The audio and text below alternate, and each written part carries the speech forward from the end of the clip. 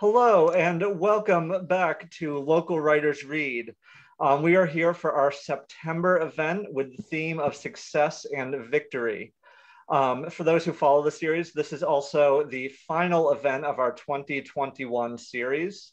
So thank you for everyone who's tuned in and everyone who's been along on kind of this up and down journey as we've navigated formats and just the strange times that we live in. We're very thankful to everyone who has joined us to read over the course of the past 2 years now. And also everyone who has tuned in, chimed in, left comments, and just engaged with what we're doing here. I think we've talked a lot about how the arts and community have really just played such an important role in all of our lives during these kind of strange times. So it's been very meaningful to me and Claire and all of us to have these opportunities. That being said, I am Josh Gauthier. For anyone who is new to the series, I am here with my co-organizer, Claire Guyton, and our guests for today, who we will introduce very shortly. Claire and I started Local Writers Read a number of years ago now, really just to showcase Maine writers from different genres and forms, to bring people together from over the state and just have writing community together. In non-pandemic times, our series is hosted by Quiet City Books in Lewiston.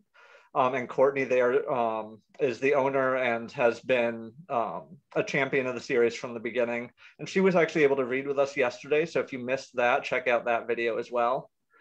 And also a shout out to the Lewiston Public Library for supporting the series as well all this time.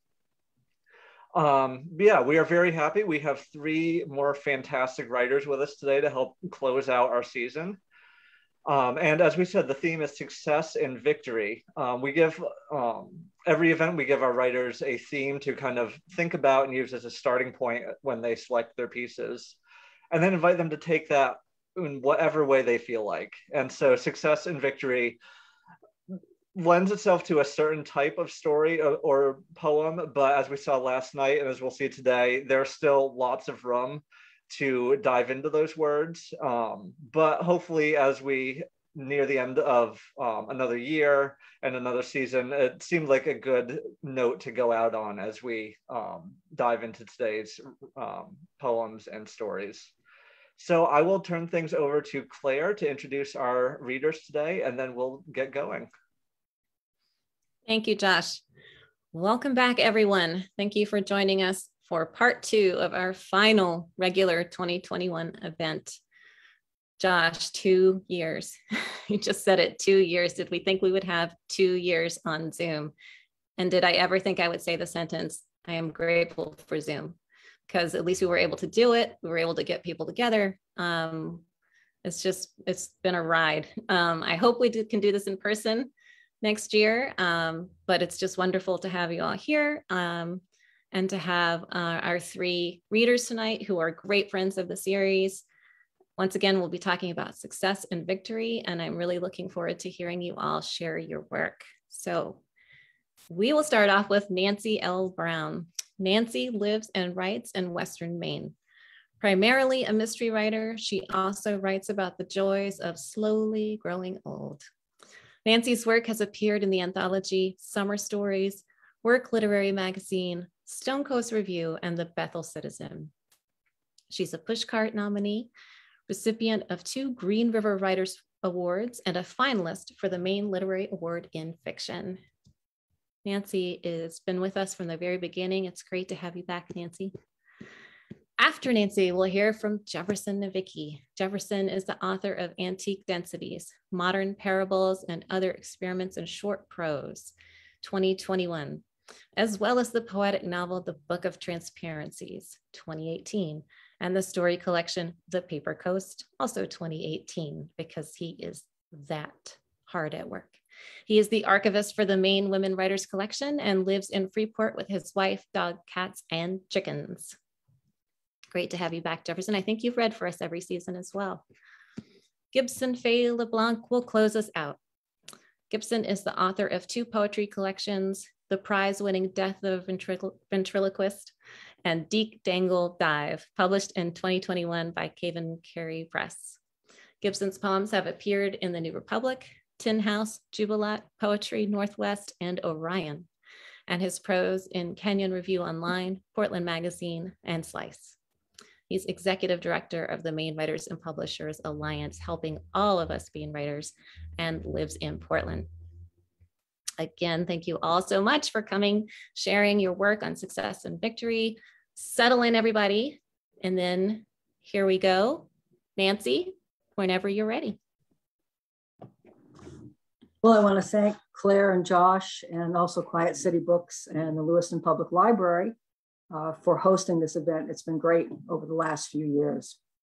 This afternoon, I want to read a story that is called Kathy DeShane, and it's pretty obvious what the story is about, but it's based in Bethel, Maine, and I happen to be in Bethel today at the Bethel Library, which has gladly said that we can use their facilities, and I've been spending the day at Harvest Fest. You may hear some noise outside, and it's still going on because the library is raising money at the event. So having said that, if there's any loud noises like chainsaws or music, we'll bear with it. Okay, Kathy DeShane. On a snowy April morning, Kathy DeShane pulled on her hunting boots, grabbed her rifle from behind the kitchen door, and picked her way down the steep bank toward the edge of the pond. The path was well traveled, but 6 inches of new snow made it slippery. One misstep and she could break her leg or a hip. Not good for a 70-year-old woman, even one in great condition. The rifle served a dual purpose. It gave her balance as she headed for the chicken house, and she might need it to kill the fox that was prowling around her chickens. Something had created a racket just before dawn, and she'd fired a warning shot toward the pond. Bonnie and Stevie, her 2 old black labs, made their way to the edge of the pond and were sniffing and scratching at the fresh snow. One of them stopped to dig at the brilliant yellow daffodils that stuck out of the snow. Stupid flowers, thought Kathy. They should know it snows well into April and May. But still, every year, the daffodils and crocuses popped up before the last snow. Bonnie and Stevie paced between the dock and boathouse, barking and pawing. Their front paws danced up and down on the ice where the melting pond met the earth. Don't you dare, Kathy said. You know the ice won't hold you. The TV meteorologists had reported that this was Maine's 3rd warmest winter on record. The skiing was crap, snowshoeing was non-existent, and ice fishing ended early when the ice became shaky. Kathy squinted her eyes, trying to see past the glare of the sun on the snow. Cracks and fissures crisscrossed the snowy ice. 100 yards from shore, Kathy's ice shack tilted precariously. She had missed the April 1st deadline to haul it in. In late March, a sheriff's deputy stopped beside the road.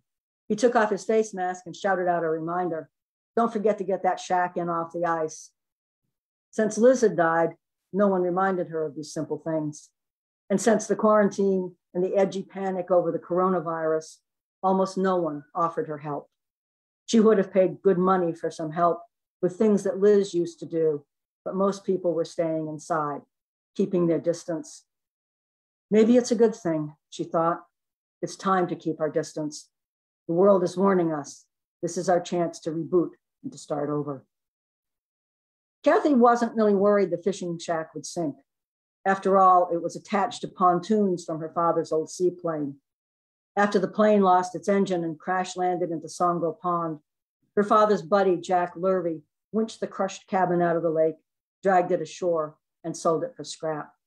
He salvaged the pontoons and bolted them to the fishing shack. The pontoons made it easy to pull the shack across the ice. And if the ice melted first, like it appeared to be doing this year, the pontoons would keep the shack afloat.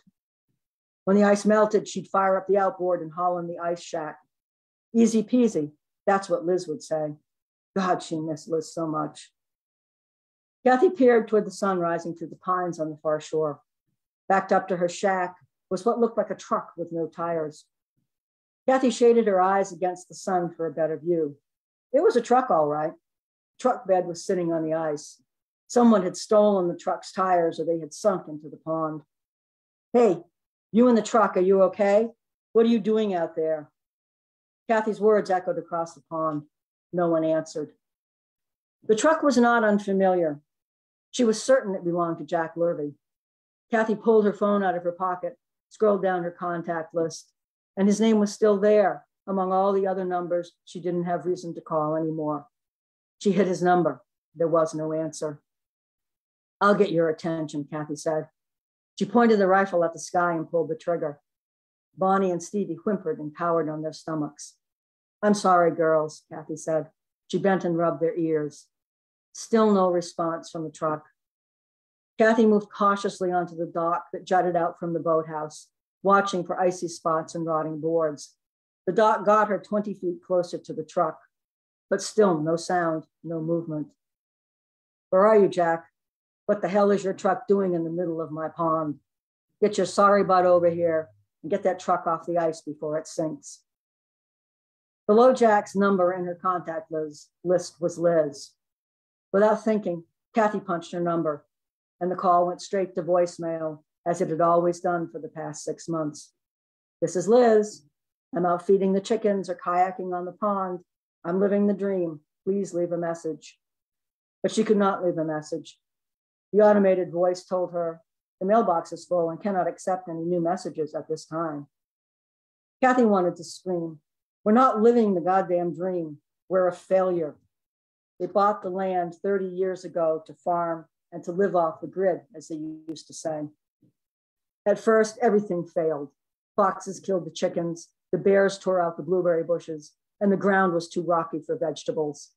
It was the pond, the fish, and some goats that inched them towards success. They sold lake trout, smelts, and bass. Finally, Lizzie got a job at the Dollar Tree, and when the minimum wage went up to $10, then $11 an hour, they did okay.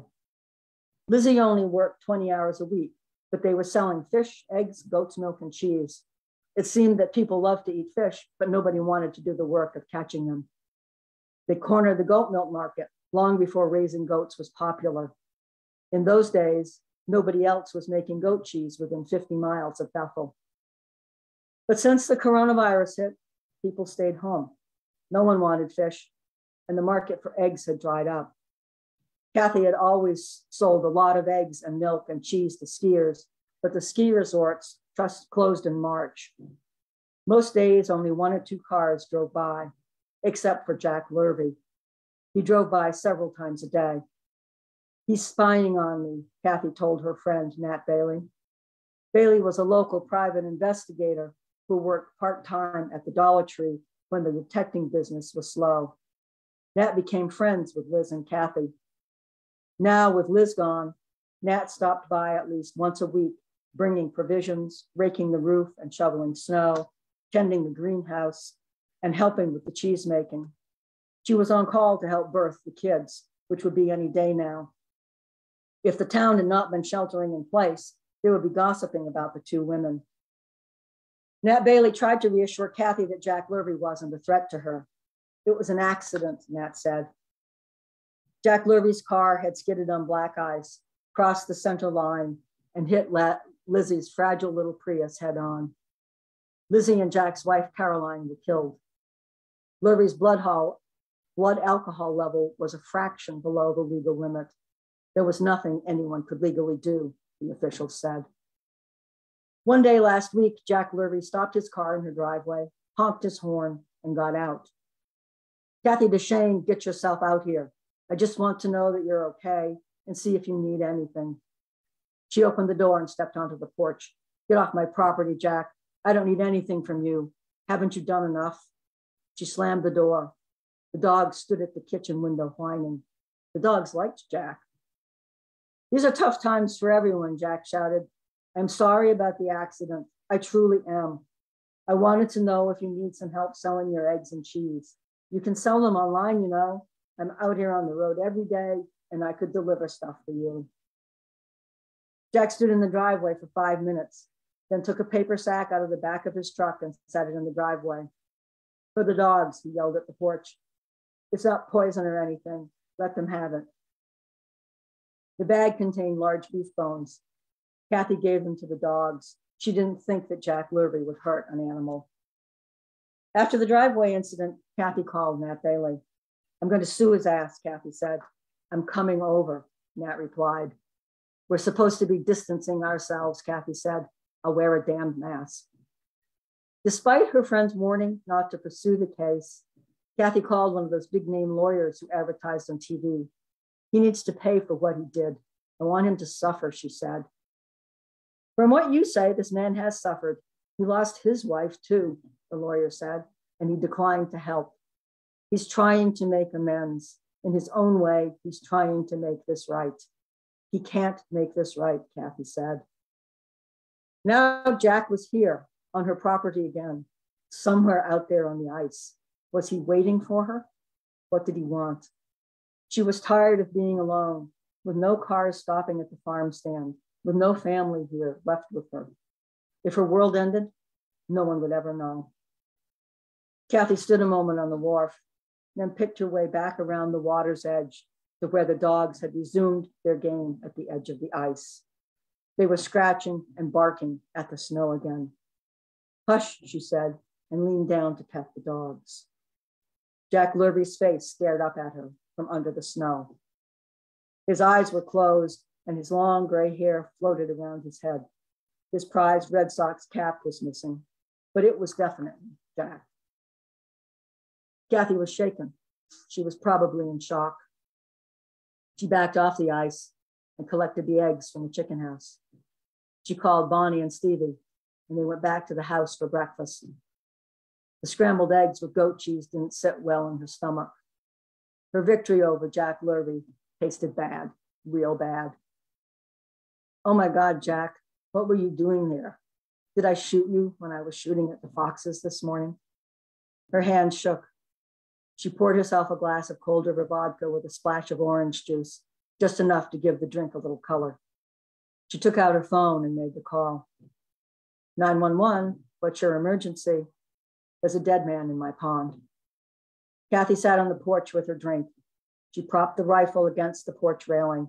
The dogs were safe in the house.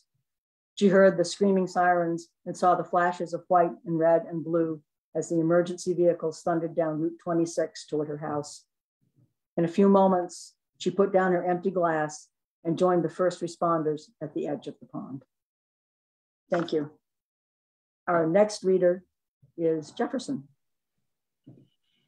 Thank you, Nancy. Phew, this is an affecting story. Wanted to keep going on. Poor guy. Thank you, thank you, Claire and Josh, for putting together this reading series, one of my favorite ones, and for coming up with this theme, success and victory. It feels like as poets, we're usually in the area of depression, sadness, failure, loss, that's where the poets usually hang out.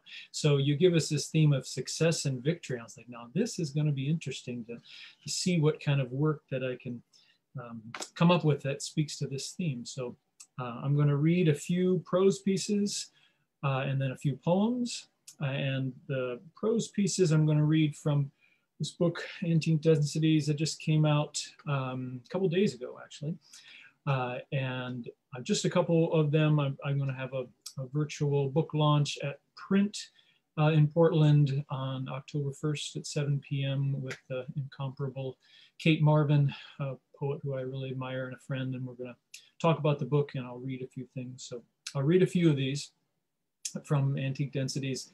And I think the most relevant thing is that this book has taken me 16 years to publish and 16 years to work on.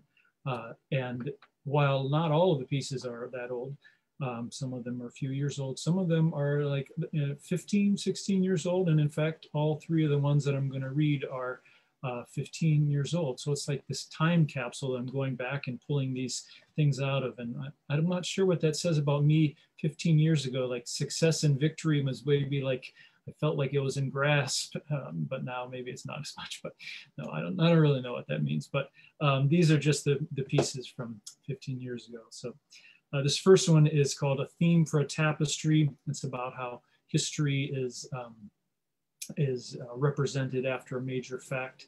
And the end of the first line is this nod to one of my favorite prose poems of all times, Carolyn Forshay's The Colonel, which probably some of you know. It's a pretty famous poem, but it's so good. And it's It's about this poet who visits a general who's a dictator in a South American country. So a theme for a tapestry. The general is generally not an angry man, not the type of man to cut off ears and collect them for future dinner parties. And yet something will have to inspire him to inspire his troops. Rumors have the general's men at 81 and the enemy's at 1,200. A massacre sometimes sounds like an extremely dark country night full of ripple and stir. On the night before the battle, the general wakes from a dream he cannot remember, suddenly as if emerging from water. The sensation left him is of a tunnel through which he hears occasional gun music, but cannot sense any light. It feels like his soul has been pickpocketed for a prolonged moment, not without a certain uncomfortable pleasure. Years later, when the craftsmen and weavers work on the depiction of the historical event, the tapestry will bear an uncanny resemblance to the dark tunnel of the general's dream, as if the maker had been present in the general's mind for his stunning tactical vanguard. They will decide it is too large an event in the history of the world to be contained within one tableau, and they will decide to divide up the final work. But should it be a triptych? Should it be more?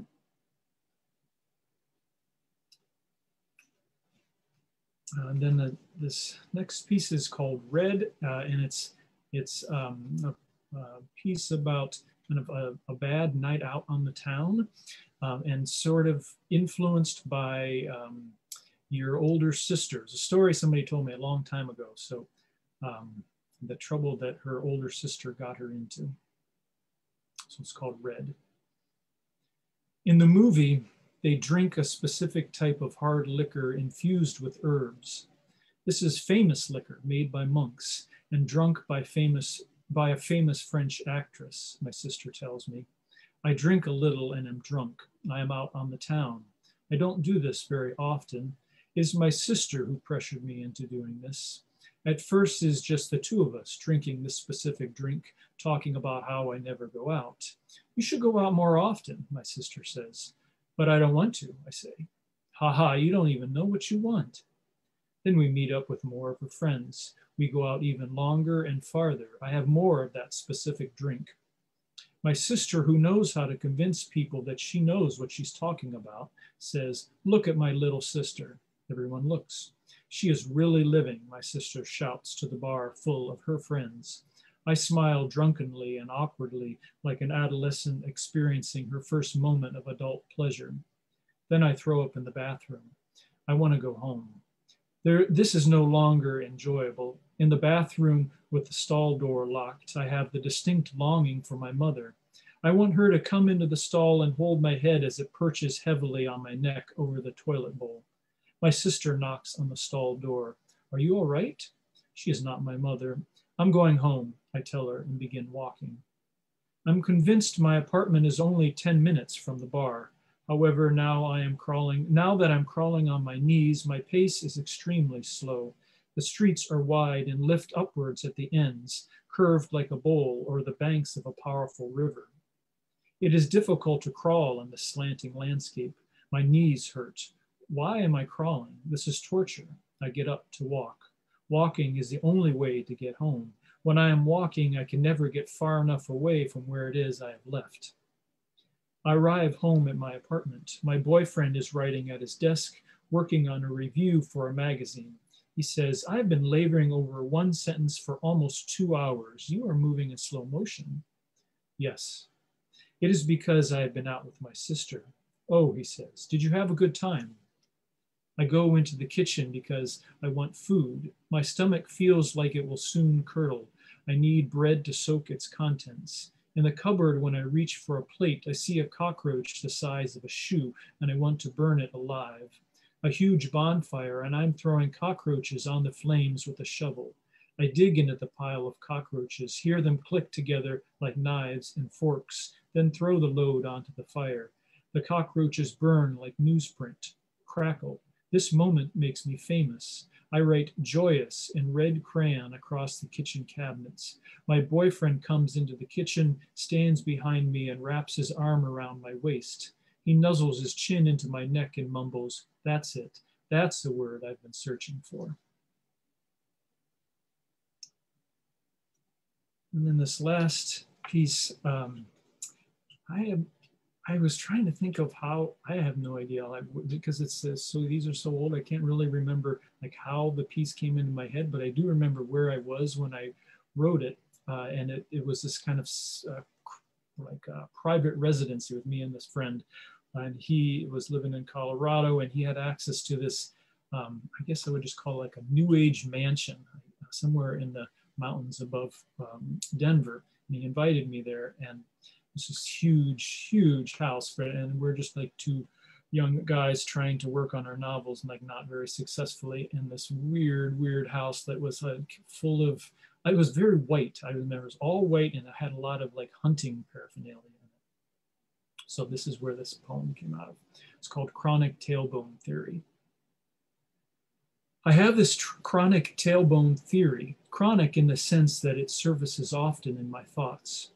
I believe the old deer tailbone I've got in the back of my garage can fly, if given the proper encouragement. In some of the old folklore, the tailbone swoops in and out of the fire circle as if gliding on air currents. When I try this myself, it never works. I drop my tailbone from my second-story window, and it falls into the snow 20 feet below, and I can't find it until thaw. The problem with my tailbone theory is a leak in its spiritual aura. I can't say the right spell that will seal off the spiritual leakage. I've tried various incantations, but the tailbone still gives off ghost gas like a leaky pipe. I talked to an old mountain healer named Manly Slipper who said it's all about the magnetics. The what? What you need is a dab of pus, he said. That will get all the spiritual flows going in the right direction. Pus is some powerful shit, Manly Slipper said, and you know you done right because the tailbone will turn a jaundiced hue. I must have done right because now that tailbone flies like a fucking bald eagle, pure bone-white beauty with a jaundiced hue. All thanks to that pus.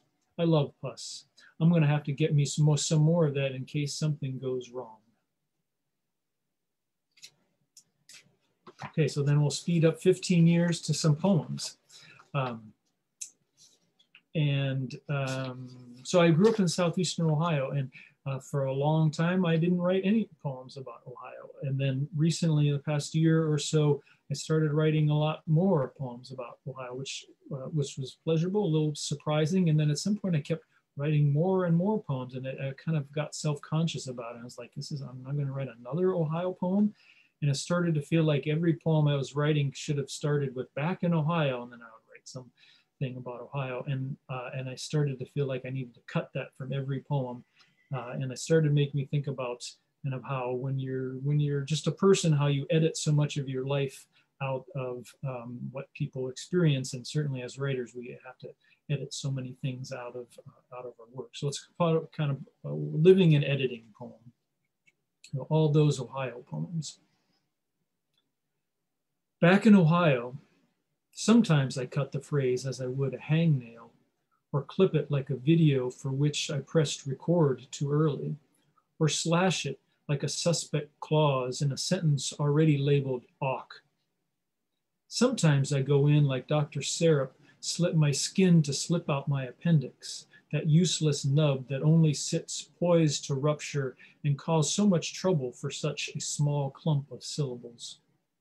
Sometimes I slice off like the bad bit of a strawberry butt thrown to the chickens for a snack, as if to say, here, have the source where everything grew, but now I can't use.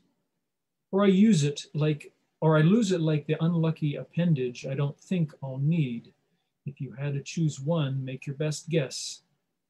Sometimes like my head lopped off by geography's guillotine.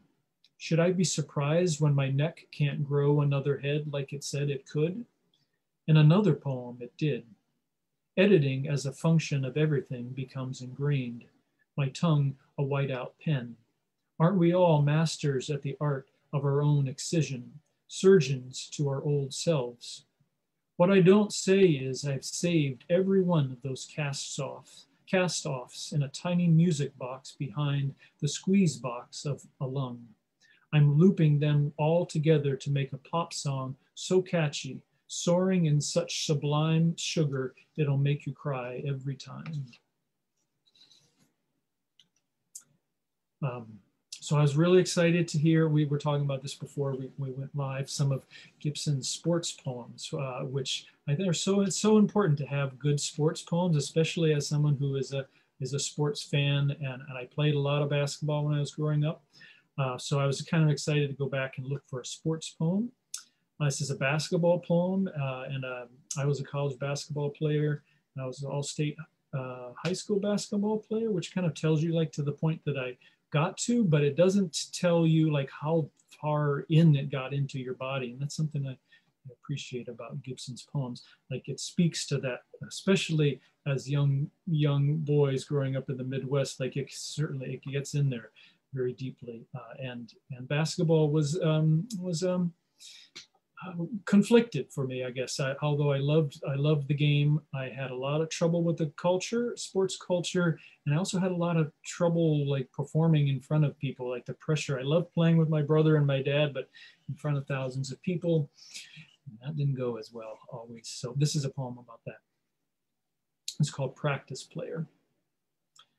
You're the best practice player we've ever had, the assistant coach pulled me aside to say.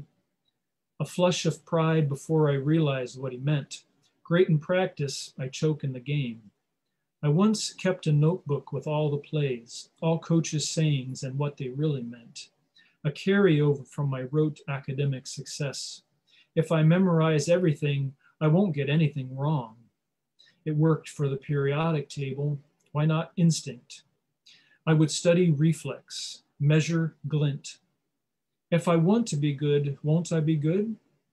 What happens between the translation of want to reality, especially when the body is willing, skilled, and ready to take up the fight to practice for the entire life of legs?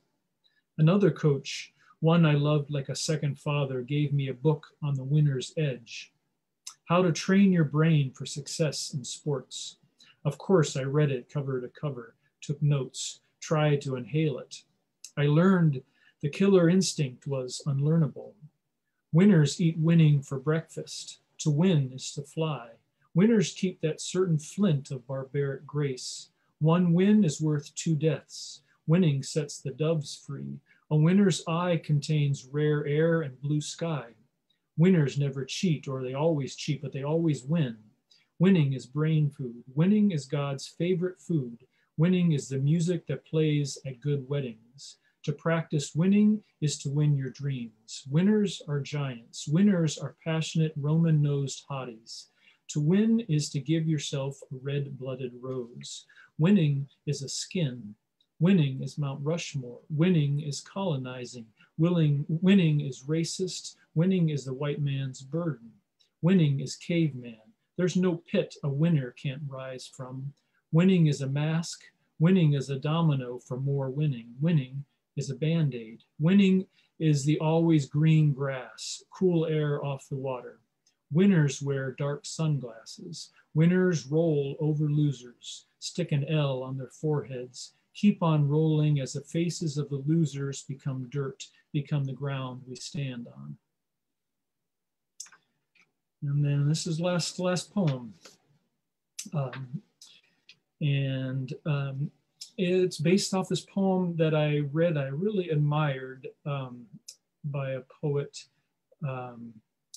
who I probably shouldn't say, but it was a great poem. But the first line was started, but I think it started, I killed my 2 worst vices or something like that. And then the poem, I loved the poem, but that first line kind of stuck in my head, and it like somehow I didn't like that first line. So I was trying to like kind of play off that first line in a different way. And then the other thing going on is in this poem is that I love psychics. I love psychic readings. I love astrology, tarot. Like I can't get enough of that stuff. So there's something about a psychic. And sometimes I do everything psychics tell me, which I probably shouldn't do. But I was thinking about like, what would happen if a psychic told me to do something that I really don't want to do? So it's a little bit about this poem. It's called Controversial Advice. I took my two most familiar vices and shimmed a vowel to make them voices, then slipped a slant rhyme to make them verses, twirling them on the tongue, all because I didn't want to do away with them the way my psychic said. A chipmunk below the bird feeder fills its cheeks to the breaking point. You can't help but look greedy when your face is that full. Birds flit without judgment. Fed up, my psychic sent ghosts to graveyard my vices, once them out like tenants months overdue with rent. But I'm still in here futzing with puns and ignoring all the ruckus at the front door, all that knocking, and I'm like, what? That's not the secret knock. My vices, like cats around my ankles when I pop the top of the wet food can, only appear when they're hungry and it's time for their food, which is honestly the grossest stuff. Slices of some not quite meat carved off the ham hock of my insecurities and covered in a chunky gravy. The smell makes me almost vomit, but they love it, as evidence from the nips at my ankles when I'm a little late. I can't help myself.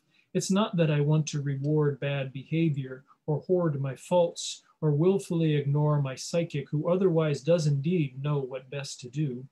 I just can't get behind capital punishment against any part of myself. Regret is depressing company, but I never completely trust anyone who banishes it. Wistfulness is another story. Wistfulness lets me float back on the perfumed past, a what-if swirl that goes straight to my head, fine and a little too sweet, like breathing cake air too long. Such an aging canister of ignoble gas. The past is puncturable, my psychic emails in all caps. I delete unread. Such a thin vice, more like wisps or a sip of something not all bad, but all you need is one match. Ask any forest. Still, sometimes a good burn is exactly what I need. Thanks. Gibson is going to read to us next. Thanks so much, Jefferson. Great to hear those poems. I love that basketball poem and the strangeness in those earlier poems that you read. And also, Nancy, I'm going to be thinking about Kathy. I'm still thinking about Kathy, wondering what's going to happen to her. So you had me gripped there. And I want to thank Josh and Claire for putting this together. I love this series. Thanks for having me. So I'll read 6 or 7 poems from my book, Deek Dangle Dive, which just came out this spring. As the title suggests, it's not all hockey poems, but the hockey poems are certainly sort of a central thread in the book and kind of the spine of the book in some ways. I started writing these poems. I wrote the first one. I'm going to read the first one that I ever wrote. It's the second poem in the book. And I sort of thought, oh, that was nice. I wrote that one hockey poem that I'll probably ever write. And then I, over those next few years, I started to realize that writing about hockey was a way to write about other things that maybe I wasn't finding ways to write about. It was a way to write about my brother. It was a way to write about childhood. It was a way to write about tenderness. It was a way to write about violence. It was a way to write about parenthood. So all these different things kind of wove their way in, and hopefully you'll hear some of that in the poems. So here's that first poem, which takes place in a hockey locker room. And so thus there is an F-bomb or two that get thrown. So my apologies for those, but I'm just trying to be true to the locker room itself. Hockey poem. The goalie, 60s and fit, his graying mustache leaping as he spoke, said, "No fucking talk about books here," to 2 defensemen breaking down a novel. The room, we were cinching shoulder pads, grabbing helmets, roared. If you haven't been in this locker room, here follows the list of subjects allowed: sex lives with detail, deer or moose hunting, bar rooms, and hockey, kids, adult, professional, pond, women's. We're 21st century hockey players, I said, and then I read this wonderful poem the other day. We roared again. I wasn't kidding, but wanted the roar. Dear committees, keep your fucking medals for reading poems or writing them. Someday I'll deke that goalie, cat-like at 6 a.m. on a Thursday, swiveling, kicking out puck after puck. I'll crush a body, sprint the boards, and swing in front of him. Show him the forehand twitch and switch and slip puck into net. Then I'll deliver lines on a man who finds and kisses his brother. And the goalie's heart will leap and flutter in the way he thought could never happen outside this brutal, beautiful game.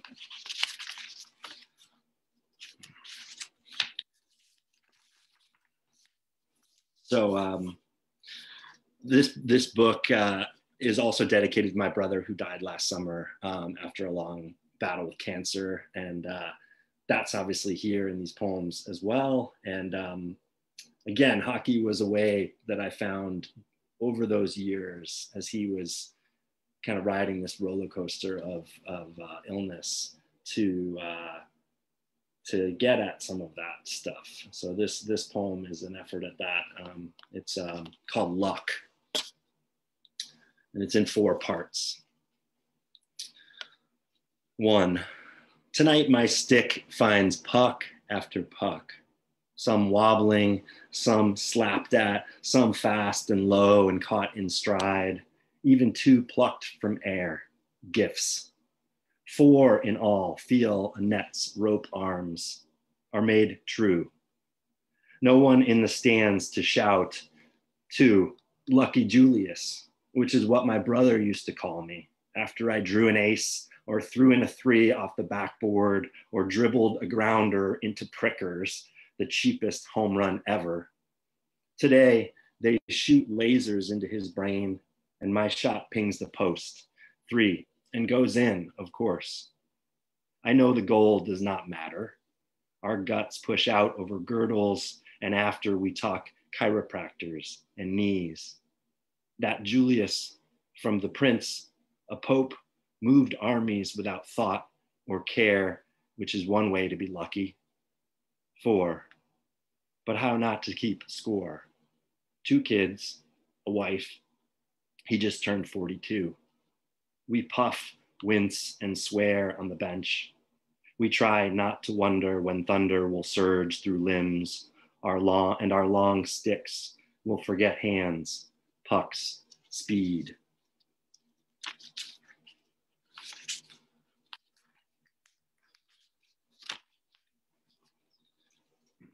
So yeah, well, I think this poem is pretty self-explanatory, except maybe I'll say it's about men's league, which, you know, is one of, there are many adult hockey leagues, especially in the Portland and Lewiston area, probably all over Maine. And I've played in some, and I've mostly retired from those. I play maybe a slightly less crazed morning version of hockey these days. So men's league.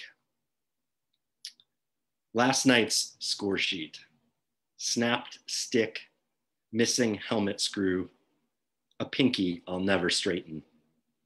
On the bench this morning, I lectured 2 kids on the best way to get back at the boy who slashes and trips. Take the puck and score a goal, I said, like it's the easiest thing. Last night, I did the easiest thing. Hit back, cursed the ref, lowered my head and rammed ribs and shoulders. The pinky aches, a mark to remember how badly we want this game to last. Past the buzzer and final tally.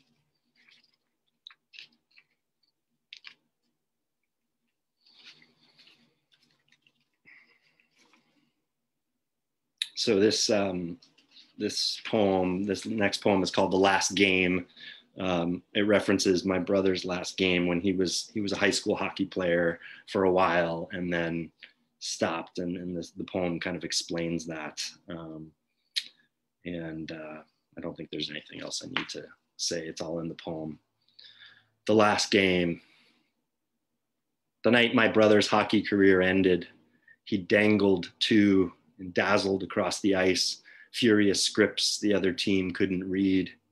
When someone's will, maybe a coach's, was done. A nod, 2 words, number 9. This was 80s high school hockey. Better tape your fingers, hockey.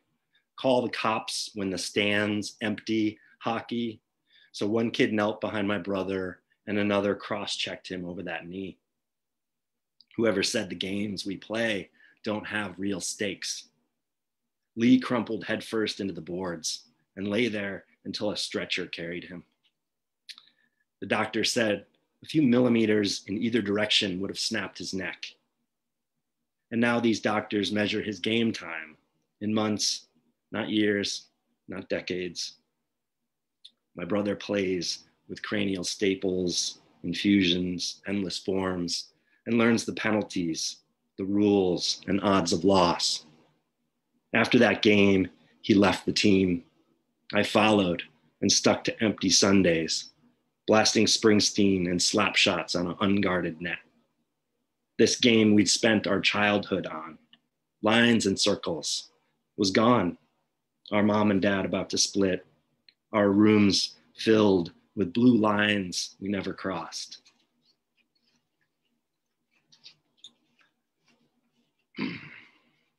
So I'm going to read 2 more of these. I should say, for the non-hockey folks out there, it's in the title of the book, and it's in this poem. A deek is just, if you haven't heard the word deek, it just is another word for a fake, right? It's a word particular to hockey, comes from the word for decoy. It's like, I'm gonna show you the puck and then I'm gonna take it away and I'm gonna make you think I'm going this way and I'm gonna go that way. This is called Deked Again. Sometimes you dangle the puck, pull it back, and a tank-shouldered giant with a hooked stick pins his eyes like a boutonniere on a prom lapel and plants his gloves in your sternum. After the doctor scans, poisons, and scans, and one of many tumors in your brain doesn't shrink like the others or grows stubborn as a crocus in snow, he cuts open your frontal lobe. I write your eulogy in my head, see myself in front of a crowd, see the obituary's flat font in the paper, put my left hand on your youngest arm. I count you gone. I'm not proud. And you, more than a lesson I learned about breathing next to a droplet on a leaf, more than a decoy for me, are my blood most like unlike me. And still you teach as you once taught. Try to get past me. That each morning, a defenseman stands with his stick, waiting to see how you will try to entice him.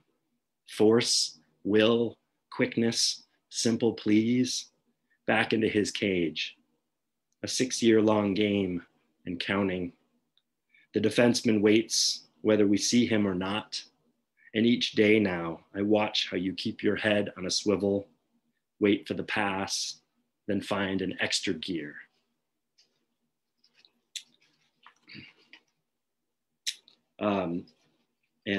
So I'm giving you all a tour of most of the hockey poems in this book. And this is one of the last ones, which is about being a hockey dad and coach at times, although I've now retired from that as well. I just get to watch. So hockey dad, this was from when my kids were a little younger. Once you have ice blocks for feet, icicle fingers, and a lump in your throat to tremble your body with cold tomorrow, you doubt the sanity of waking at 5, the 8-year-old on ice by 6, blades carving shapes you can't name. And when your boy looks through his coach's face on the bench with red cheeks, a fire in each wooded eye, and complains about tripping, that number 16 with the black mask says, I'll chop him down next time. You doubt this game.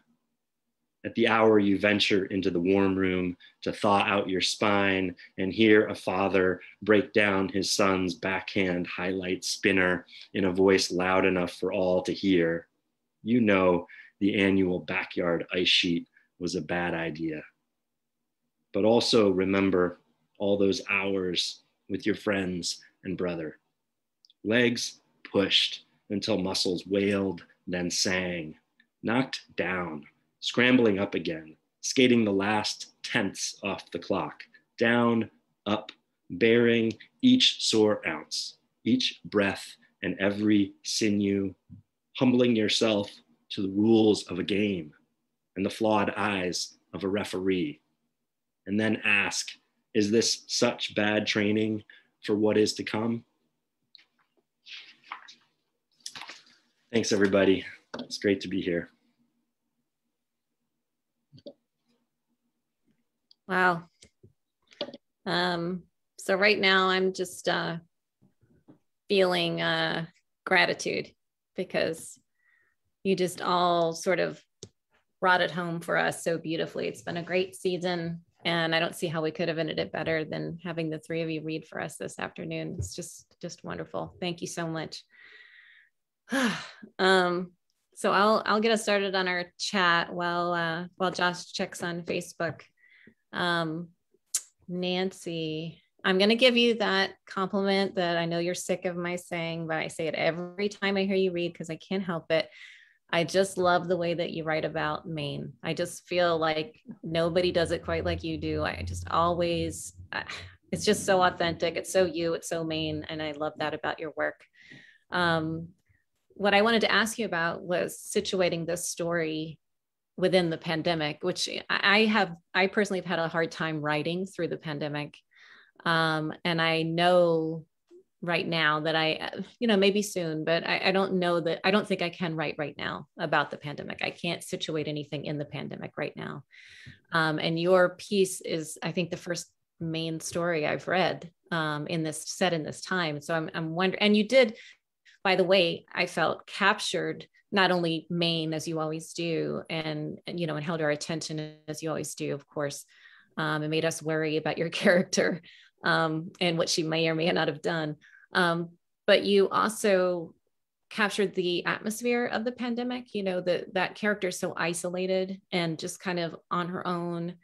And she doesn't know what she's done and what effect it has. It felt like the pandemic, that you really did that so well. And so I just wanted to hear you talk a little bit about what that was like for you to write something situated in this, in the current time. And are you writing other stories situated in the pandemic?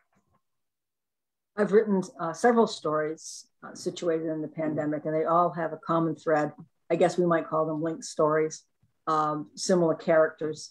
I wanted to write because I wanted to capture for myself mainly what it was like during the early days of the pandemic and not lose because things changed so rapidly last year, and they're still changing rapidly.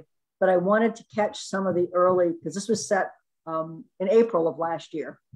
I wanted to be able to remember what it was like during those days when people were feeling really isolated, when people felt that there was no one that was going to help them, when people had to sit in their house for months at a time.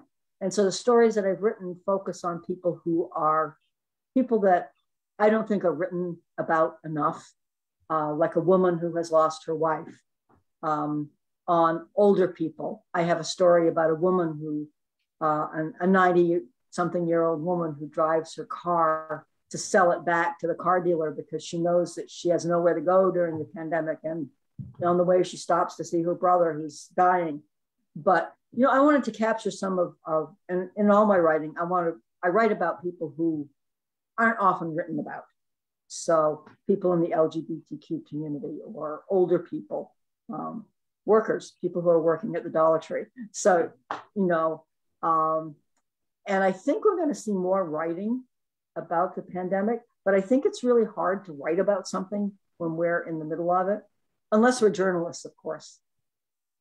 So it's, I know that there are workers who, just one last thing, there are workers who work in retail, people who work in libraries, people who work in public spaces, who went through a lot in the early days of the pandemic. There were fights, there were people who refused to put on masks. And I want to try to capture some of that in my future writing about the pandemic, but I just couldn't do it yet. So I think it's important though. Well, you've done a wonderful job to get that started. So thank you for that. Well, thank you.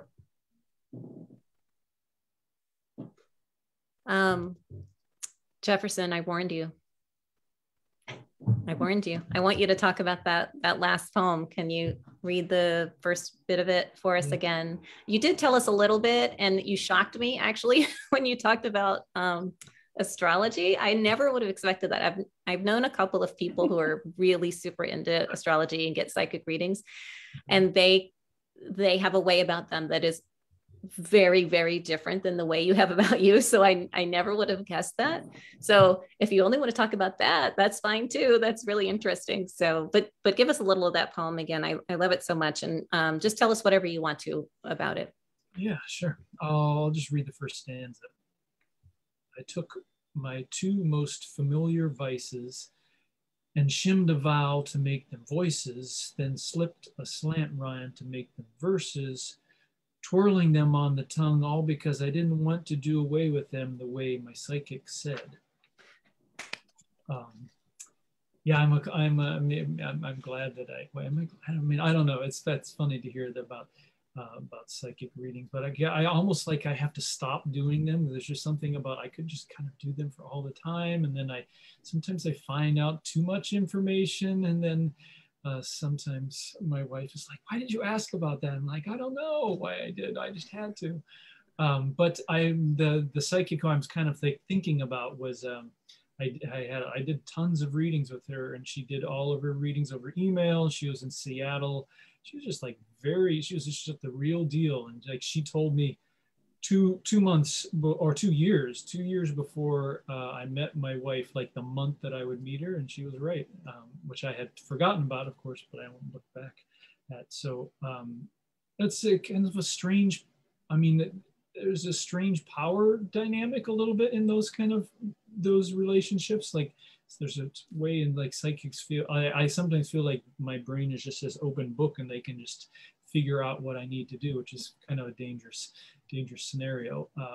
But that's what I was in the poem. I was trying to feel out what happens if this person who I trust so much in some respect tells me to do something that I don't want to do.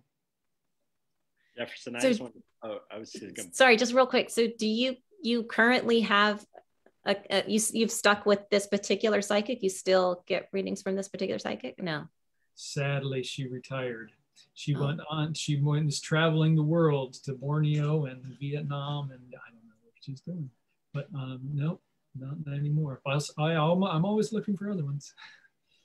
I just wanted to jump in and say, Jefferson, I love that sentence that begins that poem, what you did with that, the way you complicated the whatever that the original source was, and you added that music and those turns to it, and then also I can understand from a psychological, emotional level why you might say yeah, maybe too much psychic, but from a poetry level, I say go all in on the side. Just do, James Merrill had his Ouija board. You could just, there's probably whole books of poems that could come out of stuff that come out of those experiences. So. Yeah, I see that. I'm going to have another conversation with you about this. I come from completely the opposite, which is partly why this is so fascinating to me. But when I write about a lot of this stuff. I find it endlessly fascinating and such a great way to just think about everything that happens in life. And it's just so much source, so much inspiration. I'm with Gibson, all in. Even though I'm coming at it from a completely different place, but all in on the writing. Do you mean that you write about psychics or psychic ability and that kind of thing? All kinds of stuff. I have written about psychics. I have written about fortune telling. I've written about any kind of paranormal kind of thing. I've written about it probably. because I find it endlessly fascinating. It's just feeds so many stories, despite the fact that like I said, I think about it very differently from you. Yeah. I'm always, sometimes I try to, like, if something is going on with my wife, and I was like, you should ask the psychic about this. She's like, no way. I'm like, I respect that. Wow, I never would have guessed. Like I said, we are going to have more conversations about this for sure. Okay, if no one else is going to jump in, I'm going to hit Gibson. All right, Gibson. Okay, I am so excited about these sports poems. I'm actually a huge sports fan myself. I can watch probably any sport and really get into it, but my favorite one is tennis. And I think about it all the time. Like I love it both because I feel like it, you know, it reflects the human condition and it also distorts the human condition. Like it puts you in this fantasy place, and it kind of puts everything in this sort of black and white, you know, like, oh, and I loved your riff on winners too, Jefferson, and your piece. That also made me think of tennis. So anyway, the hockey, it's very exciting. My husband's a huge hockey fan. We've watched a lot of hockey together. The basketball was great too, that piece, Jefferson. So I just love this whole thing about pieces about sports. But what I really want to hear from you, after hearing your beautiful poetry on hockey, I want you, Gibson, the talented, accomplished poet, to talk about hockey as poetry. Tell us all how hockey is the stuff of poetry. Yeah, you know, I didn't realize this at all when I first started writing these hockey poems. Like I said earlier, I wrote the first one and I thought, oh, that was like kind of a fun trick that I just did there, and that's never going to happen again. But in writing a bunch more, in frankly, I've been asked different versions of questions around this issue. You know, like what is it about hockey, or you know, I realized, kind of looking back, I think that there's something about the physicality of hockey that also parallels the physicality of writers that I really admire, right? The writing that I most admire is often, it doesn't have to be describing physical action, but it has like a physicality to it, you know, to the very language of it. And I do like, you know, I like action and I like speed and I like, you know, some of the things that, you know, I've kept writing about hockey because it's a way to get that stuff into my writing, if that makes sense. And you know, obviously, certainly it's also like this, because of our childhood, it's this deep connection to my brother too, right? So that's part of it for me too. But I'm interested in, I mean, I love all sports and play a bunch of them. And in fact, I play tennis a lot too. A friend of mine just handed me a copy of what is the name of it? Abraham Verghese wrote a book called The Tennis Partner, I believe it's called, or The Tennis. Yeah, it's about his relationship with this guy that he was in residency with, and they played tennis together. And that's about as much as I know, but it looks fantastic. But I am interested. I mean, I think sports provide a window into so much in our lives, and also their physicality, you know, and the way that we, you know, can just react in the moment, and our bodies sometimes do things that we don't expect, either for, you know, that we want them to do or we don't want them to do. I think, so I've also, like, I've also liked that moment, Jefferson, when you were referencing winning and all that stuff, because I've done my fair share of choking in important sports moments. And I think there's something really interesting there too, in like that, you know, sort of like, as soon as you like think while you're playing a game, you're done. You know, like it is all about not thinking, right? You know, but as writers, we can maybe bring the thinking and the physicality together on the page in an interesting way. So I don't know if that answers your question, but that's a whole lot of thoughts about it.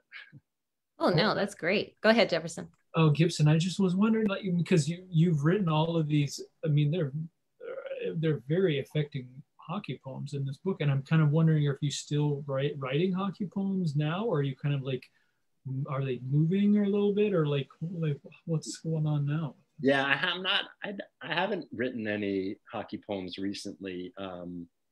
I could see it happening, you know. I mean, it's something that I do a lot. So, you know, I think that, you know, lots of parts of my daily life, you know, work their way into poems, you know, doing the dishes, or, you know, walking around the neighborhood, you know, all those things work their way into our writing. And, you know, I still do play hockey regularly, and we still will, you know, climate change, if climate change allows, we still do we do an ice rink in our backyard, and my kids and I get out there and play still, my boys. So anyway, so yeah, I suspect there will be more of those hockey poems, and maybe some other things too, maybe other ways to, now that I've sort of like had the chance to think about it, and sort of reflect on my process, I probably will be looking like, oh, I wonder if there are other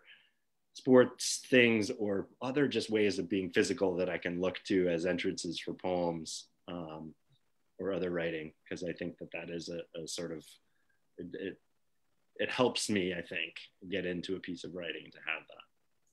I hope you will write a lot more. I mean, you've sort of lit me on fire now. You got me thinking about all this physicality stuff. I'm a horrible athlete. But in college I did judo. And it was the first thing that I'd ever done, and I just completely fell in love with it. But I wouldn't compete. I had the opportunity to compete, and I wouldn't compete. I would only do the judo. I'd go do the practices, and I'd do all the fighting and everything, but I never at a competition, because I just couldn't bring myself to compete. But I was so grateful for the fact that when you really get into it like that with somebody, like those physical boundaries go away. I imagine they happen in basketball and in hockey too. Like you get into that personal space in a way that you don't do otherwise, and you lose your sort of fear of it. You can't be intimidated in the same way after you've done that once. You really can't. And now I'm thinking about, how we think of our heads as so separate from our body. Like we write our poetry or our stories with our heads, but of course it's all the same. And I'm thinking about judo now, like as or hockey, like the body is the instrument. And when we're writing, the body is the instrument as well. But I hadn't really thought about it quite that way. So now you've got me all excited about that. And I would love to read more poems. And I will say that I did finally figure out how to compete.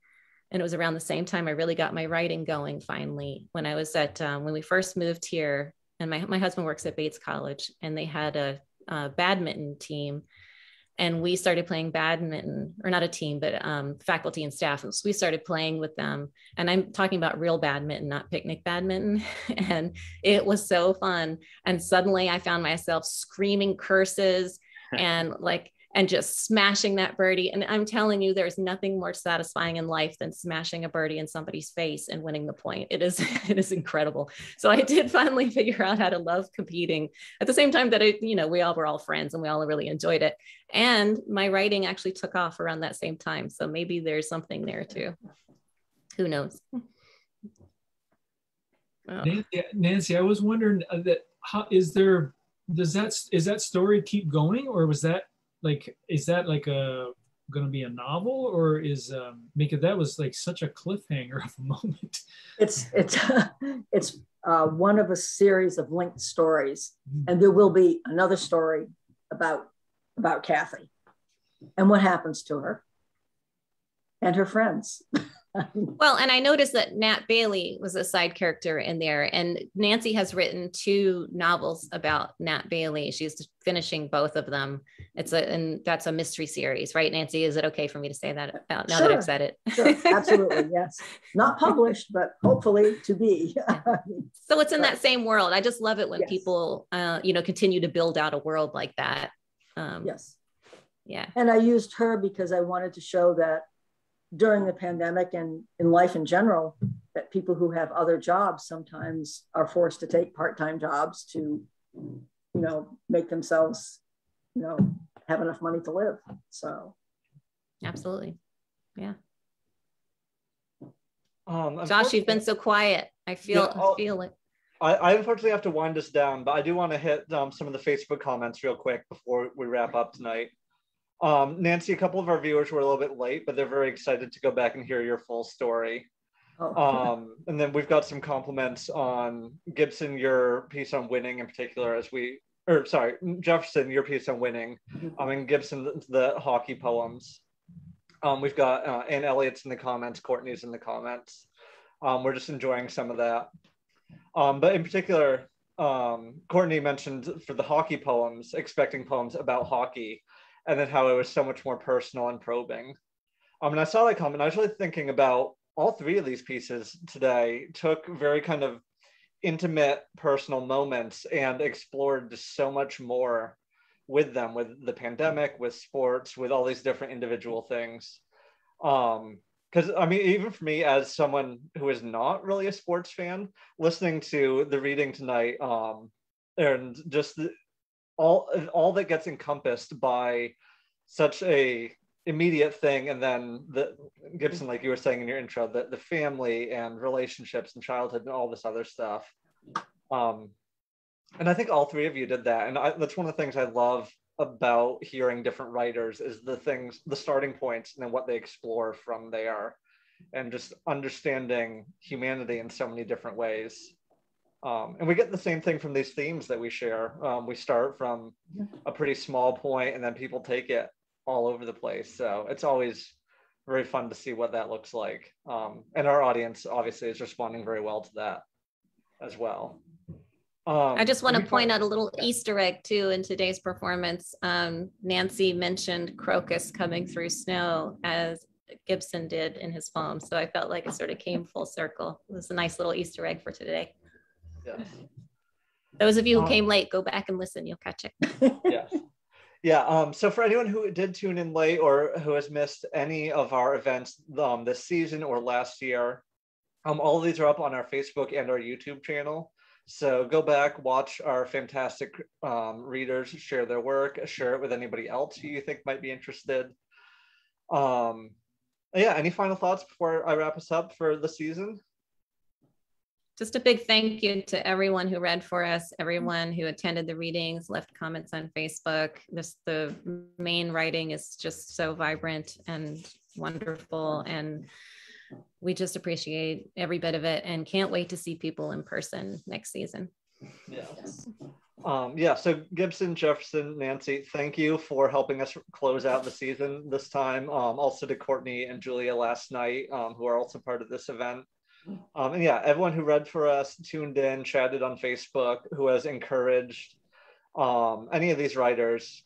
Writing can be very solitary sometimes, and friends, family, community all means so much for us and for everyone who engages with it. So it's been a really good season. We are looking forward to next time, virtual or in person. We will see what things look like, but we're definitely all very excited to get back face to face again. And see what that looks like. In the meantime, Local Writers Read will still be active on our website, on social media. We're playing with some other possibilities for the off season. So stay tuned, stay engaged, and everyone just stay safe, and we will see you again when the time comes. But thank you for listening.